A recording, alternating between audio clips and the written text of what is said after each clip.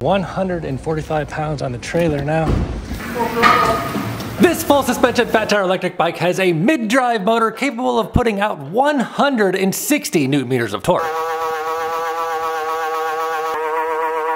That's right, this e-bike is running the Bafang M620 Ultra mid-drive motor, known for its torque. Holy crap, man, 34 miles an hour. Check it out, we're gonna try out a trailer on today's ride. Skimming the spec sheet here, this appears to be a pretty interesting e-bike. Definitely not a cheap one. You can see the official listing and current price in the link below this video in the description box. But do not buy the Fission Cycles Hellbender just yet. We need to crack this thing open, take a closer look at it, take it out for a full review, and see whether or not it's worth the money. And when you crack the box open, here's what it looks like. Comes with some small parts for a big bike. The standard Hellbender runs Kenda tires, 26 inches tall, 4 inches wide, knobby tread. But if that's not enough tire for you, they actually have a Hellbender Max with an even thicker tire. You can see all their bikes in the link below this video in the description box. This one is running 180 millimeter rotors. We'll be working with a through axle. Take a look at the frame. I can tell this has a little bit of weight to it. Company website has it listed as 100 pounds. This one is the matte green frame. However, they do have one other color on the official website. And dude, look at the size of the shock. This is a beefy coil shock. It is a fast A shock. Here's the adjustments for the compression right here. Rebound adjustment is right over here. We'll take a look at it in a few. And look at the thickness of this shock, dude. 800 pounds per inch. It is a 4-link suspension. 1, 2, 3, 4. The entire frame is aluminum. Let's take a look at it. Oh my goodness. Oh, I took out the camera and everything. This video would have been over. What I was trying to show you is the battery is frame integrated, and the battery actually comes shipped in a separate box. Before we take a look at that, I want to show you the motor. It is a mid-drive motor. Flip this thing around so you can get a proper look at it. And right away we can see it is the Bafang M620. You can tell by the orange color. For those who don't know much about e-bikes, this motor is known to be a very strong mid-drive motor. Taking a peek at the other side of the suspension, we can see this as the Fast Ace Extreme BDA 53RC shock. Here's a closer look at the rebound adjustment. Oh gosh, don't fall over. And the brakes on this thing appear to be no joke. Check it out, a 4-piston. Piston 1, piston 2, piston 3, piston 4. And I think our attachment is here. Thanks, man.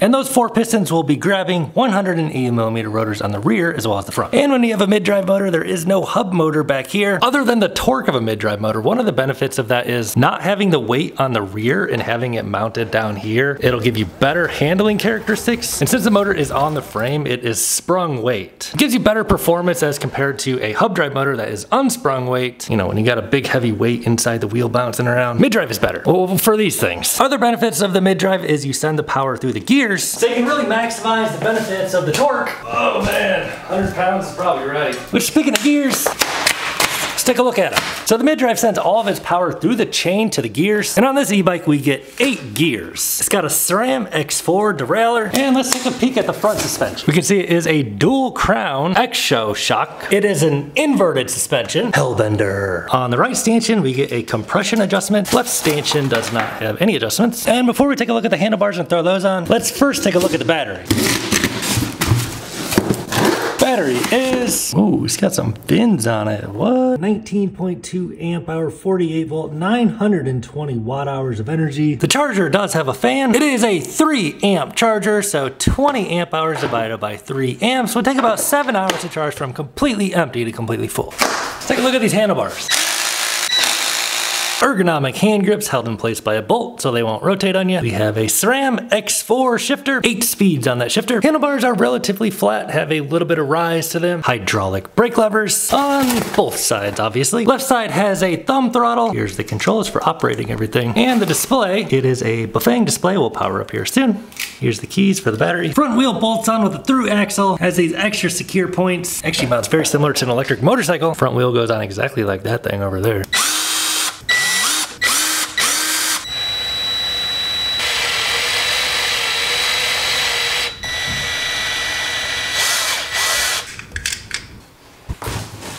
Man, this bike has been in this box like hell. So no quick release on the Hellbender, but that thing is on there very, very securely.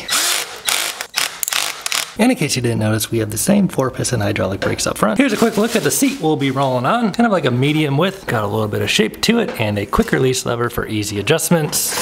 And if I forgot to mention it, the M620 by Bafang is a torque sensor motor. So that means when we put the pedals on, these crank arms will actually sense how hard we press on the pedals and give us power in proportion to how hard we're pedaling. Which I'm guessing in the small parts bin, we shall find a set of pedals and tools. The pedals we will be putting power down through are Welgo. They are metal. They have a little bit of cleats on them. Of course, if you don't want to use those pedals, you can always override that and just use the throttle. So I think it's about time we pop that battery on there. And before we power up the Bafang display, I would like to point out there is a USB port down there in case you want to charge your cell phone. So let's pull the film off this thing, go ahead and fire it up, see what it looks like. Bafang Ultra Drive System. Powerful, high speed. We'll see about that. So we do get a readout here in terms of a percentage on the top right, 90% charged. And we get our modes and our miles per hour, front and center. We can go ahead and tab the I button here and tab 2. We can see we have max speed. Looks like somebody tested this thing out to 61.6 mph. We'll see about that. Average speed 7. Range, so they give you an estimated range of 71 miles.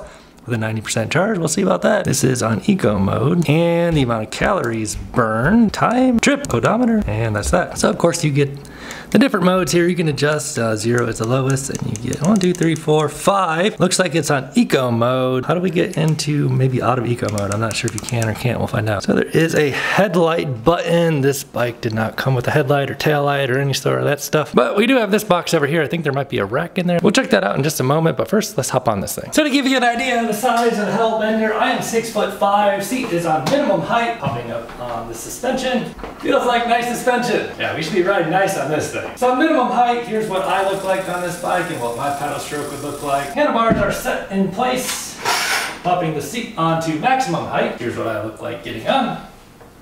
Suspension's feeling nice. And here's what my pedal stroke would look like with an inseam of 34 and my approximate riding position. Definitely a mountain bike style feel. Flat handlebars, putting my weight a little bit up on my front arms. Helps to get you using that front suspension on the dual crown fork in unison with the rear suspension. Seems like it's gonna make for a pretty plush ride. We'll try it out soon. Let's get this thing on there. Actually, real quick here, I wanna show you the mid-drive system. So on pedal assist 1, I'm gonna bump the throttle. And you can see, oh man, I can feel the torque on that motor. You can see that the power is sent through the chain. So when I hit the throttle, it rotates the entire front crank. And the chain, oh wow. And then a result of using that chain, you can utilize the gears so you can increase the amount of torque by changing your gears. Okay, now I'm curious, how fast will it go? Wow. Dang, that is a torquey motor, dude. Holy crap, dude. Wow. So it shows us how much wattage it outputs, and then the speedometer lags a little bit there, but my goodness, that's we're rolling 42.7, and it feels like that thing's turning about 42.7. That is with no load, so we'll have to see how it performs when we get outside. So I believe this is a rack, and if you like a big rack, the Hellbender is not gonna let you down. Look at the size of this thing. And it actually attaches directly onto the frame back here, so it's not gonna wobble with the suspension when the suspension travels. It says it's rated for 15 kilograms. So check it out, here's the trailer. It's also got some meaty fat tires. They're also detachable wheels, 16 by 4-inch wheels. List price of this is 300 bucks. Seems pretty self-explanatory. And underneath all this nice vinyl, we can see this thing is built very super solid. Then we get this mechanism. So the whole thing just attaches right on. Connects onto your rack with these 4 bolts, and it looks like there's some sort of quick release mechanism. So max weight of this trailer is, I'm not sure, but here's what 10 pounds looks like on it. Oh, you just want to eat the tires, of course.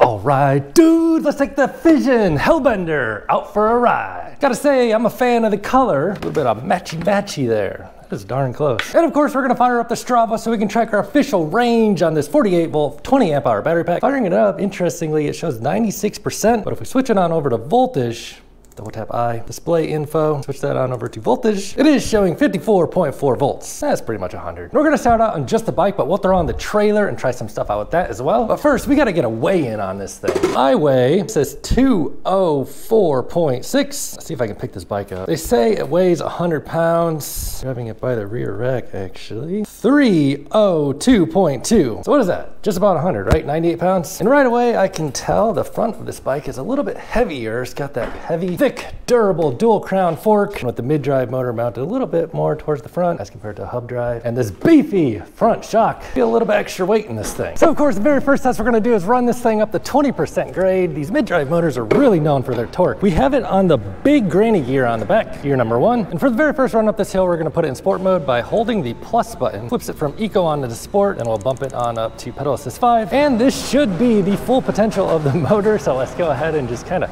mash on that throttle here and see how it does.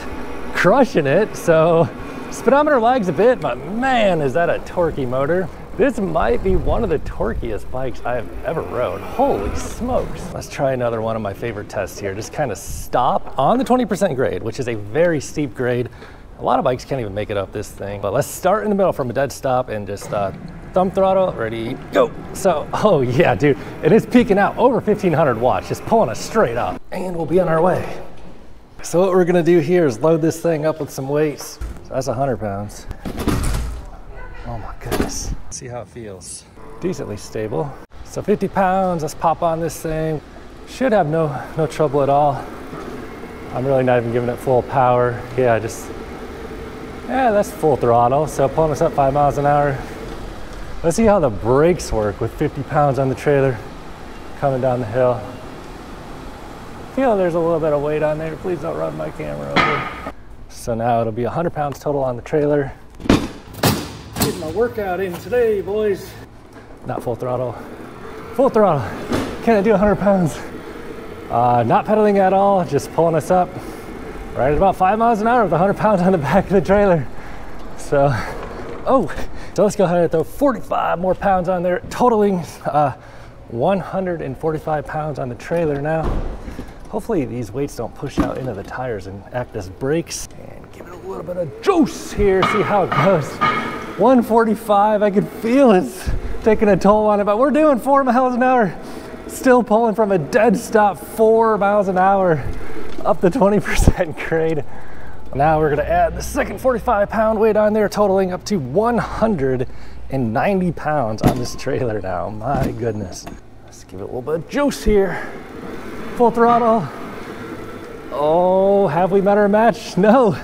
4 miles an hour still, throttle only, not pedaling this thing at, oh my goodness, I hit the brake sensor. Oh, I got us stuck now. Let's let off. Full throttle. From a stop. Losing control though a little bit, man. There's a lot of weight. You can feel the weight back there. 190 pounds on the rear from a stop, 20% grade. Let's do it. Full throttle. Whew. Pulling us on up, man. 4 miles an hour, 5 miles an hour. And it really doesn't even feel like it's dying out. It's just showing 1500 watts power. I almost feel like I should have grabbed some more weights. I don't know, man. I think that just kind of speaks for itself on the torque of this mid-drive motor though. So I guess the real question is, how is this thing gonna ride with 190 pounds on the rack? Yeah, man, it's cruising along just fine. Since that axle is kind of mounted in the center of the trailer, the weight's balanced back there. So it feels totally stable, but you know, you can feel we got a little bit of weight on the back of this thing, no doubt about it. Not too shabby. One thing about this is when you're backing it up, you gotta be a professional semi-driver, man, not to jackknife that thing. Wow, yeah, this thing, if you're looking for a bike with torque, this Bafang Ultra, my goodness. Whew. Awesome feeling bike right out of the gate, man. I'm excited for today's ride. Let's throw these things on. Can you guys see the screen through my polarized shades? Oh man, it filters it out almost completely. So I haven't even tried pedaling this thing yet. Let's go ahead and switch it from sport mode back on over to eco mode by holding that plus button and cranking on down to, oh, let's just try 0 to start. So it gives you You know, no power at all. If your battery runs out on this thing, this is a heavy bike to be pedaling with no motor. Throttle does nothing on 0 either, obviously, so put it on 1. Now this is a torque sensor, so the harder you press on the pedals, the more power it's going to give you in proportion to how hard you're pedaling. The mid-drive motors tend to be a little bit better than hub drives in terms of responsiveness on that torque sensor in my experience, and this is feeling like a very, very nice feeling torque sensor on this e-bike, as it should. This is not a cheap electric bicycle, boys and girls. So it's getting, you know, it takes us up to about 6 miles an hour where it cuts us off. Let's try pedal assist too. So that'll give us just a little bit more power here, and oh yeah, that torque sensor's feeling nice. I'm gonna go ahead and switch this SRAM from gear 1 onto gear 2 here. Let's cut through here, feel the suspension just a bit. Man, is this suspension feeling nice and plush. This thing's got a little bit of weight to it, man. This thing feels more like a motorcycle than a bicycle almost. But we do have those pedals on there, and the torque sensor really brings back that bicycle feeling. Let's go ahead and try pedal assist 3 now, using the torque sensor, not using the throttle at all. And you know, just kind of bumps up your power a little bit more. Let's try pedal assist 4 on eco mode. Bumps up that power just a bit more. Shifters are snappy, smooth. And pedal assist 5 on eco mode. We are on gear, I'm not sure, about 4. Oh man, this is a great feeling electric bicycle. So let's go ahead and bump that on down to, I don't know, let's try 2. And now not pedaling, let's try the throttle on mode 2 eco mode. How much power does it give us? So that'll peak it out, 1500 watts on eco mode, indicated by a green backlit display. And will this cut power when I shift gears? Let's see about that. So I'm gonna put it on 4, full throttle eco mode, and then shift a gear. Oh no, it doesn't cut power. So did you hear the chain pop? Oh yeah, you gotta be careful. Let off the throttle, let off the power. Cut back on your pedaling a little bit when changing gears. You don't wanna snap your chain. Got a little bit head on traffic. We'll get on the bike lane here, ride with the big boy cars. Probably would be a good time to throw it into sport mode. Let's see if that gives us a little more power more easily here. Oh yeah, it does. I can tell it cranks it up, man. Oh my goodness. I'm really curious to see what kind of high speeds we're gonna hit on this thing. So we'll do a little bit more off-roading here a bit later today, but let's go ahead and just kind of feel it out going over this. Haven't really played with suspension too much. Feels pretty decent going over this. Fast ace, shock on the rear. Man, that's a very plush feeling rear shock. See what kind of speeds we hit. We'll get out the GPS and verify top speed here. Just doing throttle only, is showing 25 in a strong headwind today. 28 in a strong, at 29. Oh yeah, dude. We'll try it with a tailwind here in a minute. First impressions of this thing, man. This is a nice feeling bike. And the internal gears on this Bafang Ultra, I believe they are steel or some sort of metal. So you can kind of hear a bit of a whine to the motor. The gears are like stronger than a typical nylon gear, which is something you're gonna want on a heavy electric bike with a lot of power. So let's go ahead and do a 0 to 20 acceleration run on this. I have it on gear 2, and what gear you have it in on a mid-drive bike will make a significant difference on how the bike accelerates. Gear 1 might not have enough to even get up to 20. Let's give it a try on gear number 2. Ready, go. So strong acceleration off the line. Speedometer on board lags 11, 13, GPS lags as well, 16, 17, 18, and we're kind of running out of gear. Very, very, very torquey feeling bike. So what I'm gonna do here is actually bump it on up just a gear 2. So this will slow our acceleration down, but give us more top speed. So first I'm gonna stop on gear 4. Ready, go. And you can feel it doesn't have quite as much pickup. You know, it's kind of, you know, starting off in gear 4, but 12. Oh yeah, now we're feeling the power more now. 15, 19, 20. So yeah, it's a fast bike. And obviously I could start on like gear 1 and shift through the gears as I went. I don't want to tear up the gears. So let's go ahead and give this thing a top speed run from a stop. Gear number 8, full throttle. This is not the way to, you know, get the best use out of your battery or accelerate the best from a stop, but we're gonna go ahead and do it. 14 miles an hour, 16 miles an hour. Now, if you're looking for a bike for high speed purposes, this is probably not gonna be your #1 pick for the price point, but I think it's gonna get up and go here a little bit. Let's give it a try. Full throttle is still giving 1500 watts of power, picking up. Since we started in the top gear of 8, the acceleration was relatively slow. But we are picking up speed here. We're gonna pass the Mini Cooper, get over here in the fast lane. Showing 31 on my GPS, 32 on my GPS, 29 on the onboard. So onboard is reading a little bit slow, but we're passing the Astro van at 33. We'll go ahead and blaze the path here. I saw 34. Holy crap, man. 34 miles an hour. 34 and 31 onboard, 34 in the GPS, and still pulling 1500 watts. That's quite the pothole I just hit. Holy crap. So we're about to pass by some road cyclists here, just absolutely smoking them at 33, 34 miles an hour, topping out Still pulling 1500 watts, man. This motor pulls hard. Holy crap, dude. That was a little faster than I was expecting, honestly. And I did want to take a moment to address that popping you may have heard. This bike did not ship with the derailleur guard. It does appear that the derailleur might have got bumped over a little bit out of alignment in shipping, just a little bit. I can easily fix that just by rotating this hanger right here, but it would be nice if they had a derailleur guard shipped on there out of the box. Totally fine. So with the high-speed run being over, let's head on to the beach. All right, dudes, let's go try this thing out on the beach just a bit. And before we get down that way, there is one particular thing that I've been wanting to try on an e-bike. I want to try and climb that hill. No other e-bike has been able to do it. This one might actually be able to. So I'm gonna put this thing down into gear 1, sport mode, pedal assist 5, and just get rolling on out here. A lot of electric bikes can hardly even like drive on the sand. This is gonna be absolutely no challenge for this bike. Get a little, oh my goodness, this thing dominates.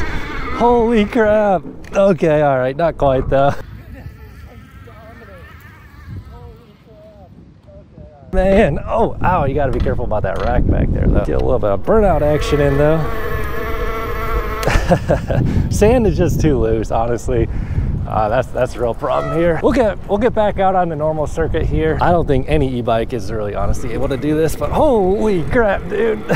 Oh my goodness, dude, this thing is ridiculous. Like I was saying, you know, if you're looking to tow something or go through some extreme terrain, this bike is absolutely killer for that. Holy smokes, dude, this thing dominates.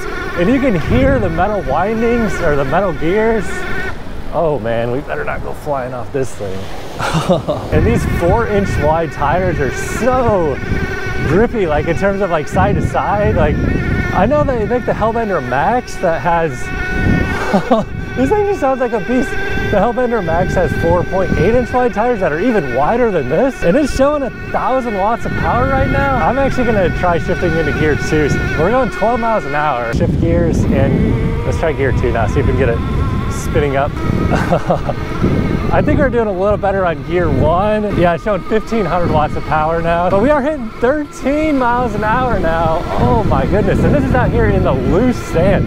This has got to be like the torquiest motor on an electric bicycle that I've ever tried, I think. That's gonna hit 15, I'm pretty sure. And we are just taking a beating on that battery right now. If we come bursting into this thing at 15 miles an hour, I'm gonna downshift, 15 miles an hour. Let's see if we can do it. 12 miles an hour, 12 miles an hour. Oh, almost. Holy crap, dude. This thing is a blast.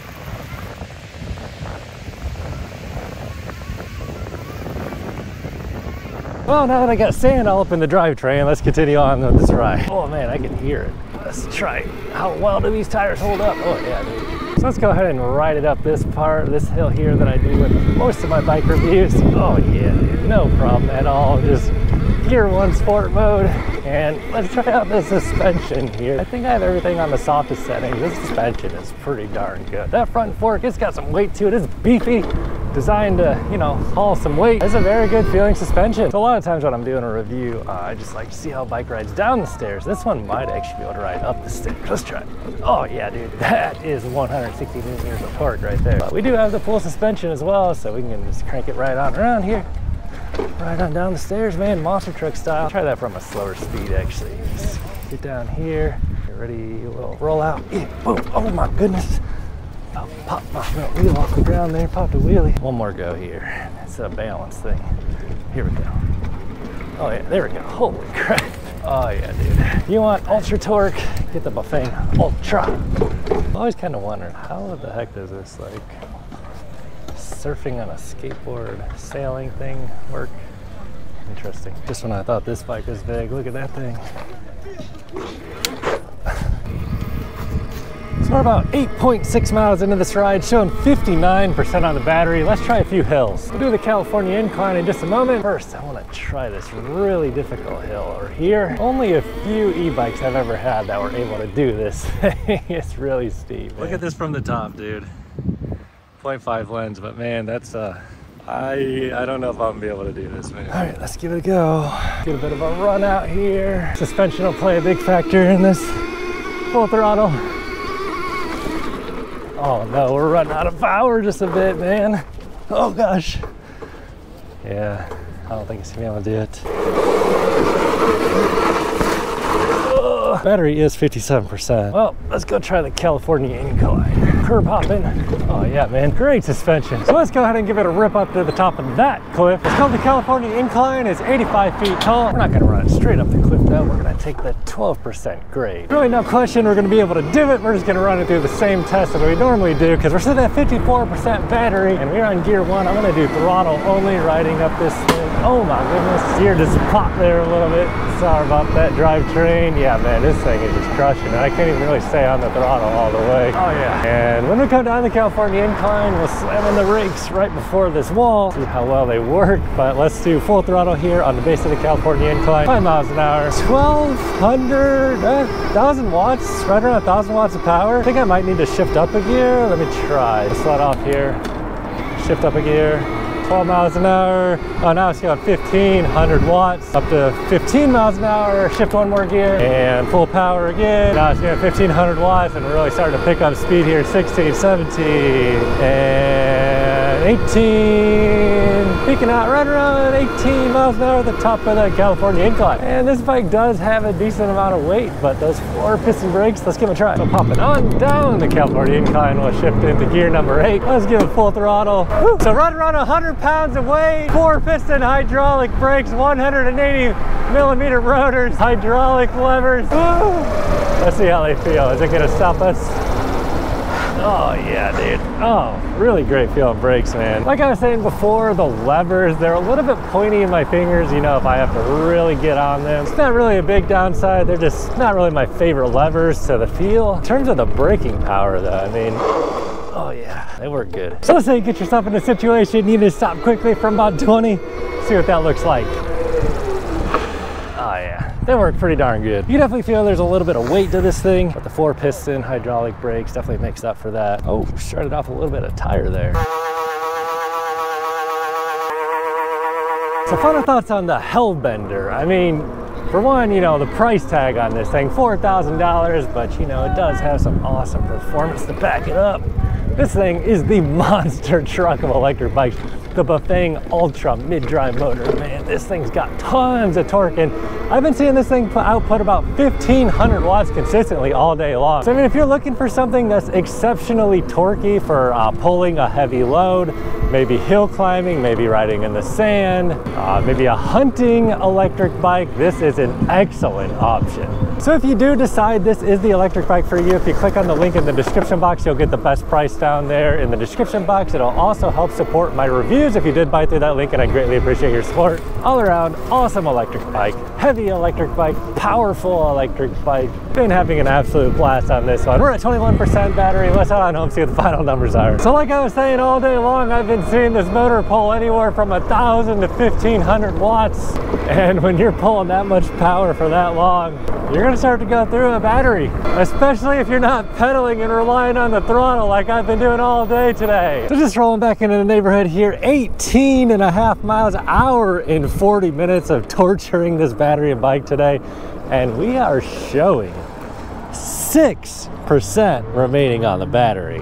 Let's go ahead and flip this thing off and back on, see if that might kind of reset the battery there a little bit. Nope, 9%. Let's change that from percent view on over to voltage.